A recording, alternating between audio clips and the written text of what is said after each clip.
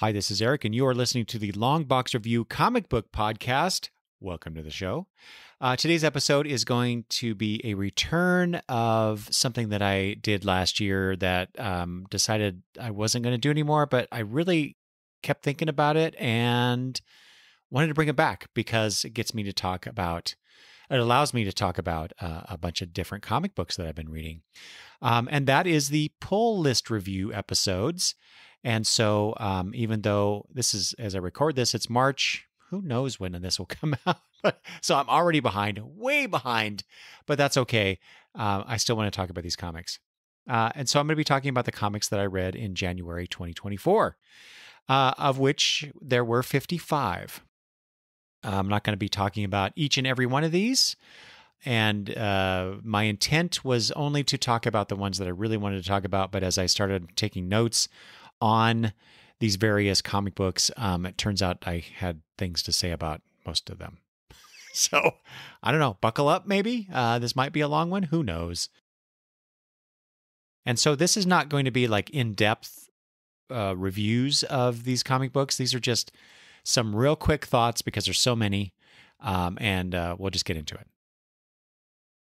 But to start off with, just to mention, I read Amazing Spider-Man number 248, but I've already talked about this on the Kid Who Collects Spider-Man episode with Troy Wilson. That was episode 240, released on January 17th of 2024. And then the next one, Marvel Super Special Battlestar Galactica, which I've already talked about on episode 241, which is my Comics History November-December 1978 episode that I released in February, on February 7th. So go listen to those episodes. And I think there's maybe one or two more of those on the list. No, these are all the rest of these. Nope, one more. One more when we get to it. The rest of these are things that I have not talked about before. And the first of which is Parker Girls, Volume 2, which contains issues 6 through 10, the second half of the series by Terry Moore, and Brian Miller and Steve Haymaker? Haymaker? I don't know. On the cover colors. I was on pins and needles because of the ending to Volume 1, with Kachu getting drugged and captured, while the villain in the second half, this Volume 2, gets his comeuppance in the end. I was let down by how that happened at first. When I was rereading this to take notes, I realized I wanted Kachu to rain down vengeance on that son of a bitch with a righteous anger. But that would have been the trite, stereotypical, easy fashion to depict that. Instead, Terry Moore ups the stakes with the villain by having some business partners deal with his theft and betrayal that's described in the story. Unsurprisingly and satisfactorily, the book ends with how it should always end when it comes to Kachu, her reuniting with Francine, and all is right in the world. I have also noticed that more and more villains in comic books are of the very rich and male variety. I know, I see that as a thinly veiled Trump stand-in or stands-in, which amuses me to no end. Down with the oligarchs. All right.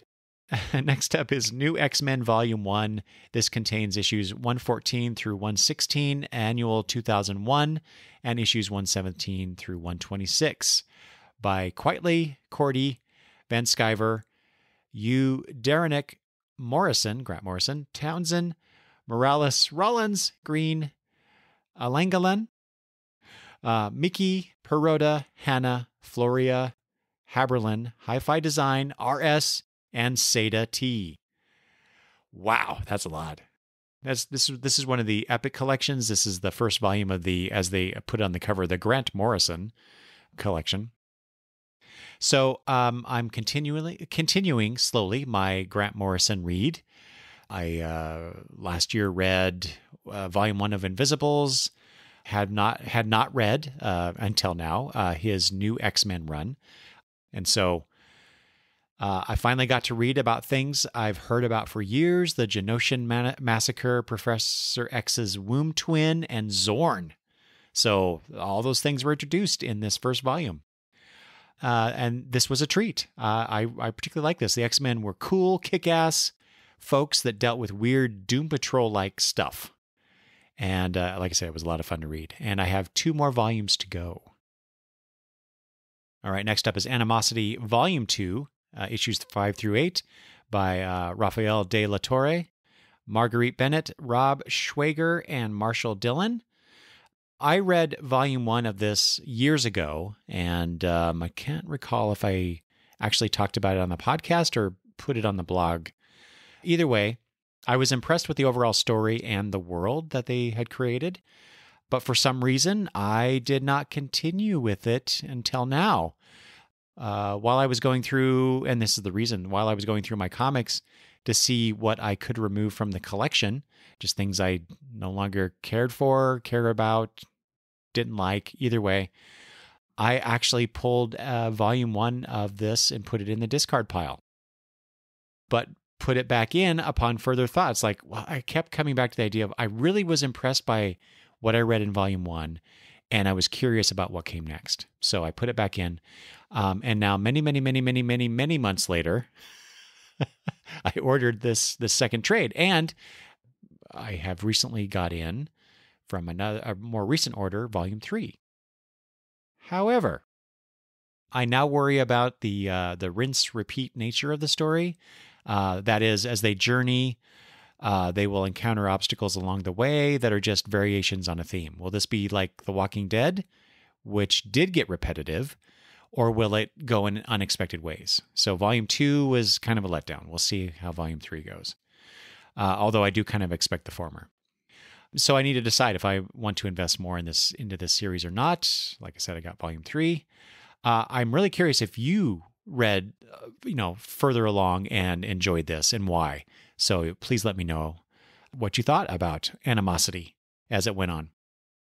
I did quite enjoy the back matter of this trade, which gives us glimpses into this world, including brief descriptions of the affairs of each state in the United States and in countries around the world. I wonder if they ever did any spin-offs to explore more of this world later on, or I guess I have to look at that. All right, next up is the Great British Bump Off trade, issues 1 through 4, by Max Sarin, John Allison, Sammy Boris, and Jim Campbell. So, a new series by the same artist-writer team that gave me one of my favorite comic book series of all time, Giant Days? Yes, please. So I was very much looking forward to this to be being collected so I could read it. Alas, the story, while entertaining for the most part, lacked the punch and clarity of Giant Days for me.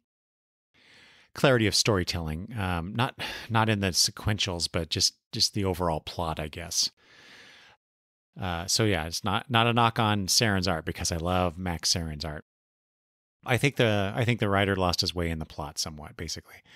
Still very funny in parts. I would love it if this inhabited the same world as Giant Days, kind of like how Terry Moore has basically all his books inhabit the same universe. Not necessarily that they cross over, although they have, but that would be kind of neat that we would see the girls of Giant Days have an adventure with the detective chef in this book. So, okay, next up is I believe it's Triskele. Triskele. I pronounce it Triskele. This is issue 1 by Monoramas and Felipe Pan. I saw this book solicited years ago. This is from Scout Comics, which at the time of this recording is having some issues if you are reading up on that. Anyway, I added it to my buy list, my buy when the trade is released list, because it had to do with Irish folklore, and I love the cover. It's like a crow skeleton / main character mashup cover thing. It's really cool.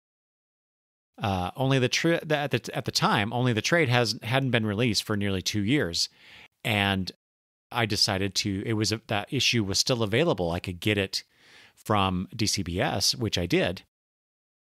And also I was thinking that I could, just try it out and see if I wanted to buy the trade or buy the rest, because the trade, as I said, has never been solicited. And given the issues with Scout, now I'm I'm thinking it won't. It won't be. And now watch, it'll be it'll be solicited next month. But anyway, I was figuring that no trade solicitation meant there was some issue with the quality of the book.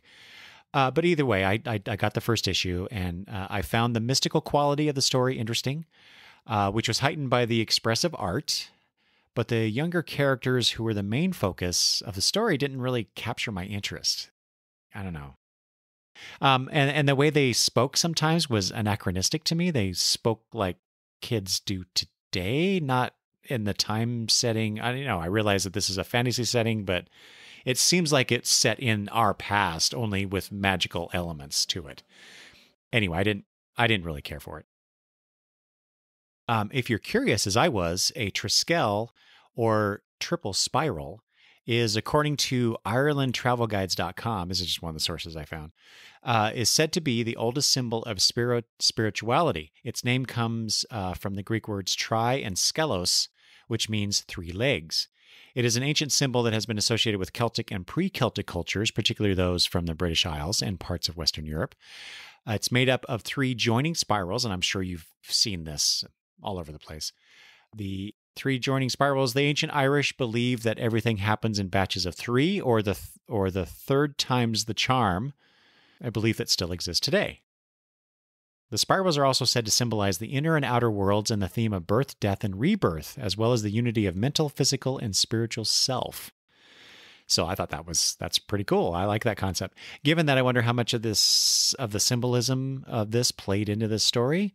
I did see a little bit of it in this first issue, so maybe that's explored more in the other issues that were released. We'll see if I continue with this. I do remember that I could get all but one of the issues from either DCBS or another source, mycomicshop.com. So maybe if I expand my search a little bit, maybe I can find all of them. I just don't know if I want to do that because I'm trying to cut down on books, even though I read so many things.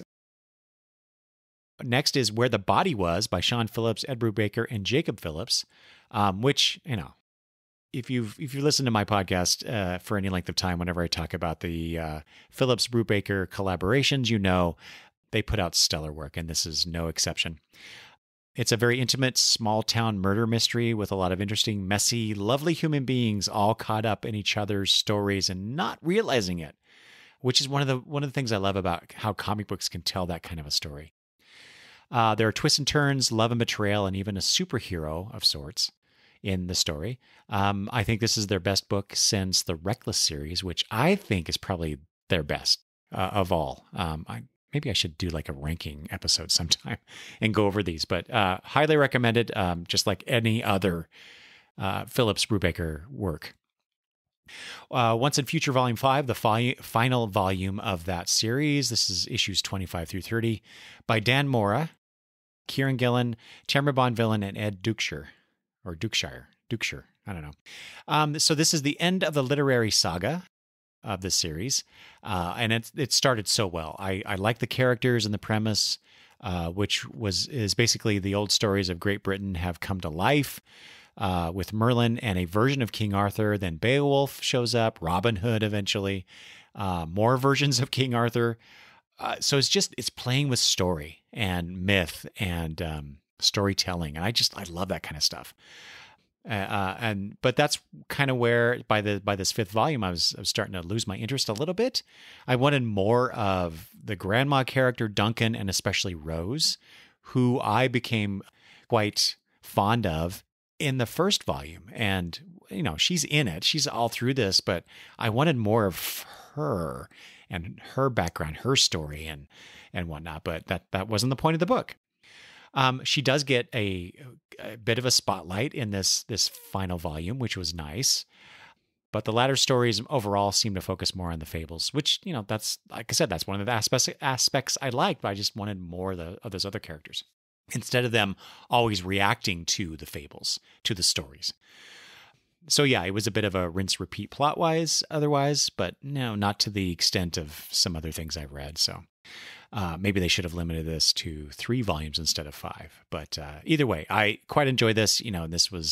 I believe this was my first introduction to Dan Mora's art. And then, he just blew up and is doing all sorts of really cool stuff at DC Comics. So that was nice. What wasn't so nice was the item next on my list, The Futurians by Dave Cockrum, Patty, and Jim Novak. So I've been wanting to read this graphic novel for years because it's by Cockrum. And I finally pulled the trigger in the last few months to get an old copy. And then I was disappointed in what I read. I think this is an example of an artist who lacks certain skills in trying to tell a story, or maybe he was trying to do so much, but only had so many pages to do it. And it was just crammed full of things that were sort of half baked and not quite developed, and so many characters. So, maybe his reach, how's that go? Out. I don't know. It was too much. He was trying to do too much. Anyway, the plot was overly complicated, but also at the same time familiar. It was like repeating familiar tropes. The characters were mostly one-dimensional. The dialogue and captions, and there was a lot of those, read very much like a bad Bronze Age Marvel superhero comic. And one of the characters, Avatar, his constant misogyny was so grating. He was talking down to women. He was dismissing them. That's part of his character, I guess, fine, but it's just like, oh man, I don't know. Probably when I was younger, I would have just glossed right over that. But now it's just like, oh, I do not like this guy. I don't like reading him talk like this. I think if the characters he was talking to would have put him in his place, that'd be one thing. But it's just ignored, and maybe that's what I found so grating. I think if I know I might be pushing some buttons here, but if Cockrum had developed this comic with a talented writer, this could have been something special, perhaps. Otherwise, the art is nice for the most part. I did like many of the character designs. There's some interesting ideas in it. It's just, like I said, it's kind of half-baked. Next up, I read Black Panther. This is from his first volume. Issue number 15 by Jerry Bingham, Ed Hannigan, Gene Day, George Roussos, Jasper Saladino, and Clem Robbins. This is a bit of an interesting book. I had been searching for years for a Daredevil issue where he fights Claw, which is something that I remember reading from my childhood. I have a very specific memory of reading Daredevil fighting Claw. It was a comic book that I read at my cousin's house, along with an old Ghost Rider issue that I don't remember anything about other than I read it. So yeah, flash forward 4 decades, and I'm searching for Claw in the Marvel Unlimited app, and I'm scanning the covers to see if it spurs some memory or something. And I see this Black Panther issue with Claw on the cover, and I take a look. I open up the book, and eureka! This is the Daredevil issue I had been searching for. Apparently, I, in my foggy memory, confused Daredevil with Black Panther somehow. And so I was reading through it, and I did recognize scenes from that one time I read it so long ago. So this is the issue I'd been searching for. So anyway, yeah. It was enjoyable to read, a nice little romp through my comic book history. So it was a delight in that way. Like I said, this is from the first volume. It also happens to be the last issue of that volume, and then the story continued, I think, in Marvel Premiere or one of the Marvel anthology books or rotating anthology series. I don't know what it is, but I did read that. Did I read? No, I didn't read that next issue. I think I just kind of scanned it. One book I didn't scan, but I did read is Nightwing number 109 by Stephen Byrne, Tom Taylor, Adriano Lucas, and Wes Abbott. I have not been the biggest fan of the Nightwing as pirate storyline that we've been getting, but this is not a bad issue. I do appreciate that they wrap up a loose end with the Rick Grayson fiasco from a few years back, and I do really like the character of Beatrice Blood, or B, as Dick calls her. I think I missed something introduced in this arc, or maybe it was from last arc. I have a vague memory of something being mentioned about this, but it didn't loom large in my mind until this pirate storyline, which is namely Dick's anxiety about heights and him leaping. He's going through something, and but he's able to overcome it, so it's not debilitating, and it's barely addressed in it. So I'm not sure what this is all about. It seems like a distracting detail about what's going on with Dick, but I don't know. I don't know how it's going to wrap up or be addressed. But anyway, I'm glad we're moving on after this issue's finale to this arc. Batman Superman World's Finest number 22 by Dan Mora, Mark Waid, Tamara Bonvillain, and Steve Wands is the next one. It's the Return to Kingdom Come Part 3 story. Only this isn't really a return to the Kingdom Come universe, if you will, so much as it's, I believe that they're presenting this as it's earlier in the timeline than the Kingdom Come series. And so there was a crossover with our universe and their universe. And so that's what they're dealing with, a prequel, if you will, to Kingdom Come.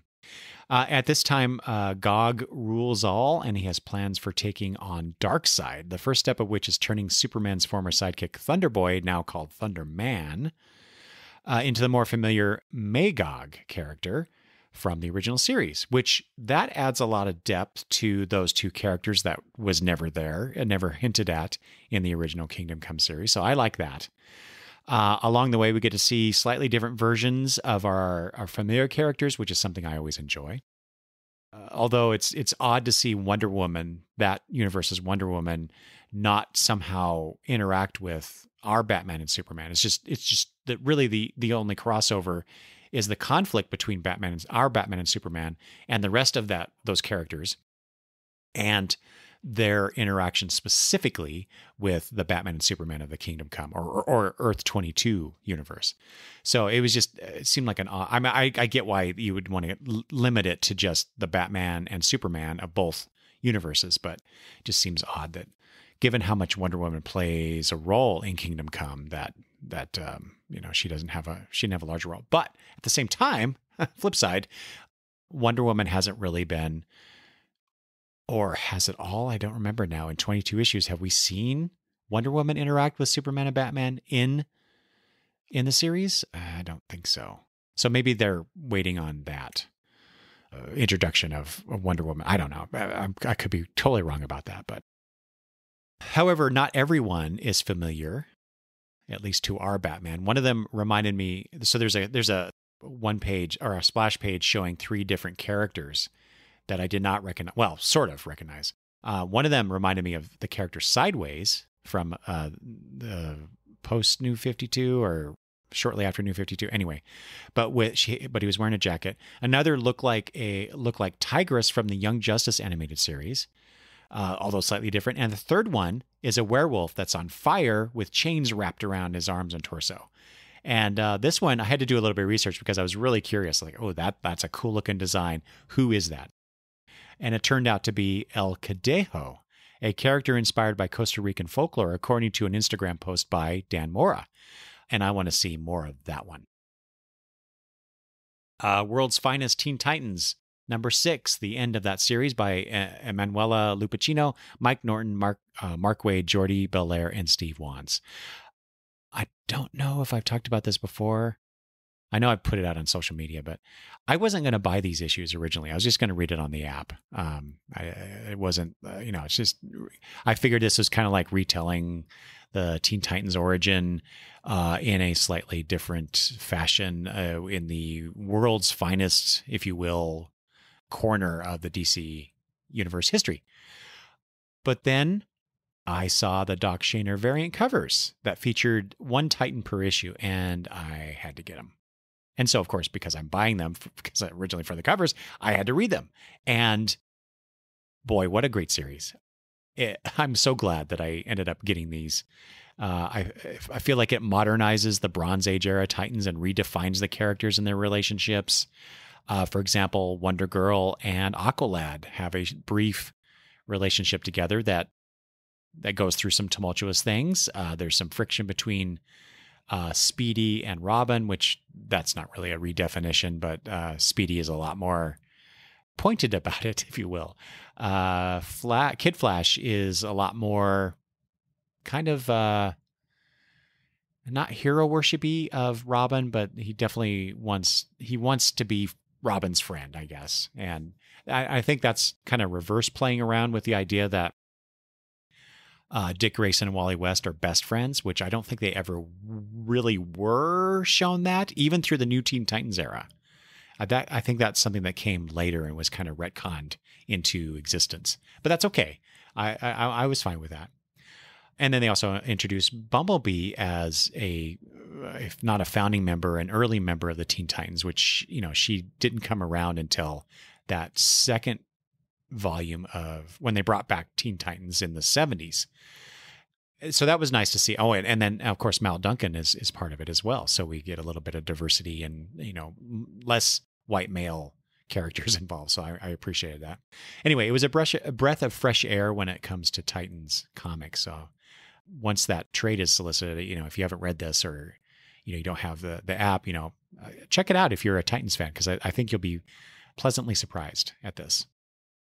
Another book I would have been, well, not surprised, but has been pleasant to read, is Wonder Woman #4 by Daniel Sampere, Tom King, Tomeo Morey, and Clayton Coles.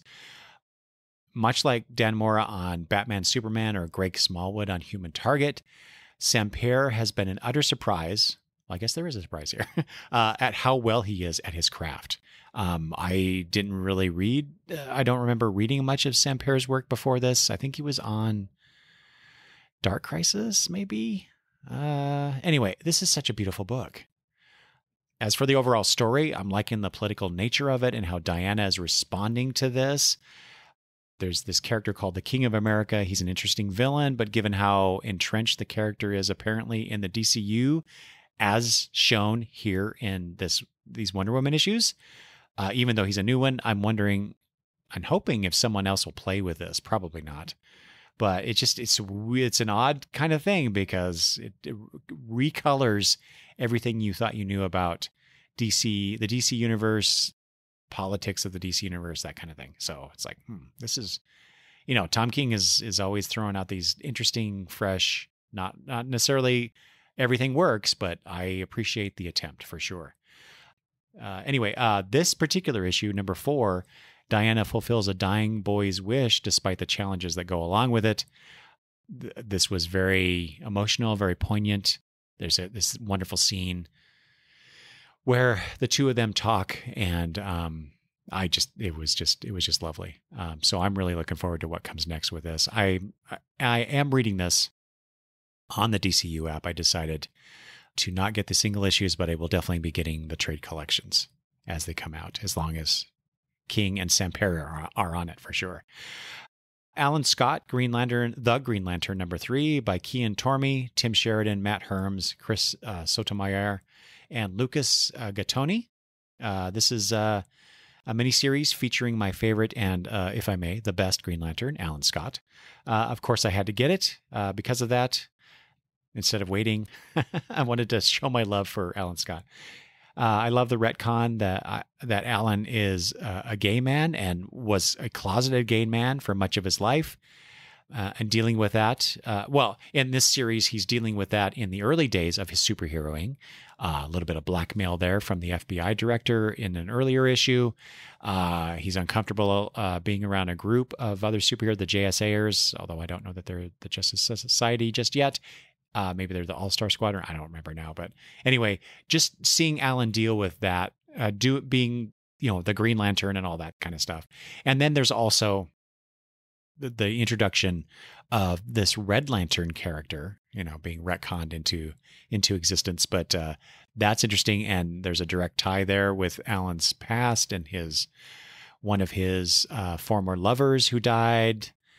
I won't spoil it, but that's been really interesting to read as well. In this particular issue, #3, Alan teams up with the Spectre to track down the killer that Alan's been chasing in the first 2 issues. There's a wonderful scene between the two heroes where Spectre tells Ellen, if God himself didn't want you to love, then how could you? Amen. All right, back to Titans, number 6 by Travis Moore, Tom Taylor, Tamara Bonvillain, and Steve Wands. Remember what I said about the World's Finest Teen Titans book? Well, this series, despite the fact that it's written by the same guy whom I love on Nightwing and other things I've read of his, I felt was pretty much not up to par for a couple different reasons. I did not care for how Nicholas Scott draws the Titans in the earlier issues, because I think she tends to draw faces pretty much the same, no matter who it is, which is weird because her work on Wonder Woman Historia was so good. So I don't know. So in other words, I do prefer Travis Moore's work in this issue for the Titans. And despite how the Titans was supposed to be the new Justice League in the DC universe, it was kind of too bogged down in the Brother Eternity story. I did like how the Titans dipped their toes in environmentalism, but through Beast Boy, but the rest has been really just kind of uninspired superheroics. This issue, however, focused on Starfire, which was appropriate for the big reveal at the end. Although that was another thing I did not care for. Just another weird retcon of Starfire's past, and I don't know. As you'll see next time I do a pull list review, there's a change in the Titan series that I'll talk about later. All right, next up is Radiant Black Volume 4. This features issues 19 through 24 by Marcelo Costa, Kyle Higgins, Eduardo Ferragato, Carlos Eduardo, Raul Angulo, Igor Monte, Rod Fernandez, and Becca Carey. So this collection features Nathan and Marshall sharing the Radiant powers, each one showing certain strengths as compared to the other with the powers. But the Radiant powers start glitching and they find out about a coming threat much worse than they've dealt with before in the previous 3 volumes. So they return to what's called existence there, where they communicate with the Radiant or some aspect of it or something. I'm not quite sure. Some truths are revealed in this encounter, and they are given an ultimatum by the end of this volume. Only one of them can possess the Radiant, and they must choose which of them will take it. And so I have to read volume 5 for that next thing. I really like how unconventional this series is at times. At first the lead character, but then his friend takes on the is the Radiant, but then his friend takes on the role. That was unexpected. The continued sharing of powers, that's a little different than the usual superhero type thing. And there's a lot more stuff to it too. But Kyle Higgins can write a pretty interesting world, and I like that. And now, like I said, they're sharing the role, and now one of them has to give it up. What is that going to be like? So yeah, I just like how they're playing with the usual superhero tropes in this. Here's that final book where I'm like, I'm not going to talk about it because it's Legion of Superheroes number 45, which is part of the Legion Project podcast in the feed. So at the time of this recording, that's not in the feed, but I'm sure it will be before this episode comes out for sure. So yeah, you'll have to tune in for that to see what Peter and I thought of that issue and other things related to Legion of Superhero comics at that time, at the same time that 45 came out. All right, Detective Comics 38 by so many people. I'm not even going to list them. This is a facsimile comic that I bought recently. Because it came out a while ago, but I thought, you know what? I kind of want that because it features, the lead story is the debut of Robin. And while I've read that story and other things like an old digest by DC Comics, I wanted to have that facsimile. Plus, I wanted to read all the other things. But I will say, just to start off with, my God, the comic strips back then were wordy. So many words. But besides the debut of Robin, I kind of like the Steve Malone District Attorney story by Don Lynch and the Slam Bradley strip by Jerry Siegel and Dennis Neville. So there's a bunch of other things in there too, but those are the two that really grab me. All right, we're coming up to the end of this. Couple more comics. All new collector's edition C58 by Rich Buckler, Jerry Conway, Dick Giordano, Adrian Roy, and Jasper Saladino. This is the Superman versus Shazam story put out as a treasury. I read it, however, in the Superman versus Shazam trade collection. And I've actually been looking for that treasury for a while now because I just really love Rich Buckler's art, and coupled with Giordano. But boy, this was a disappointment. Kind of like the Futurians too. It's kind of like someone at DC at that time said, "You know what the kids will love? Superman and Captain Marvel beating on each other." Yeah. Except for the appearance of Mary Marvel and Supergirl, who are the only rational superpowered beings in the story. Oh, wait, no, really. They were until the end when, out of the blue, Mary comes on to Superman, and then Supergirl comes on to Captain Marvel just to show Mary how ridiculous she's being, and then they all laugh about it in the end. Yeah. Boy, let me know if you like this story for whatever your reasoning is, because it was just, to me, it was a waste of the Buckler Giordano art. So, oh well. Speaking of Rich Buckler, the final book I have to talk about that I read in January of 2024, DC Comics presents number 49 by Rich Buckler, Roy Thomas, Paul Kupperberg, John Calnan, Gene D'Angelo, and John Costanza. This was also in that Superman versus Shazam trade. I believe it's an issue of the comic that I have in my collection. I just hadn't read it yet, so I just went ahead and read it. This was a cute show us the Earth One equivalent of another multiverse Earth character, namely the Earth One Billy Batson. And they did that a few times back in the Bronze Age era, and it was always interesting to see this. Superman encounters this Billy when Black Adam makes his way to Earth One, and Earth One Billy tries to help out, but then gets grabbed by Black Adam, and Superman has to go get Captain Marvel to help out. And they save the day, of course. But it is the Earth One Billy who engineers Black Adam's defeat by the tried and true method of mispronouncing the wizard Shazam's name. And those are just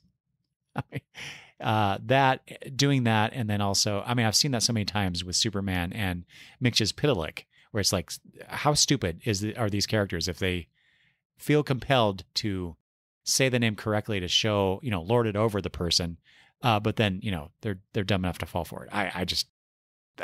I got to that point in the story. I'm like, oh my God, really? Otherwise, it was I felt a pretty good issue of DC Comics Presents. So anyway, there you go. Those are some of the 55 comics that I read in January 2024. Let me know if you have any thoughts about these comics, disagree with me, agree with me. Anyway, I'd love to hear from you. Please send me email at longboxreview@gmail.com, or you can leave comments at the website as well. And with that, thanks for listening, and I will talk to you later. Bye-bye.